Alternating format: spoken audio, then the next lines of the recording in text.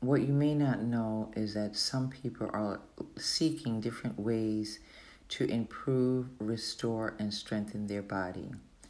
What I'm about to show you is an acupuncture point, but you are massaging this area with your finger.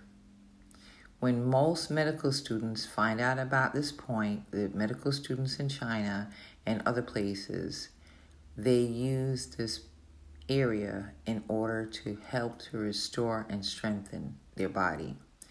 You're going to bend your knee. That is your patella.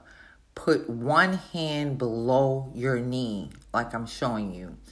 The bottom of your hand will be your pinky. Take the other hand and use your middle finger to find the spot. Move just a little bit lateral in front of the tibia and massage it. And you could do this also with your other leg.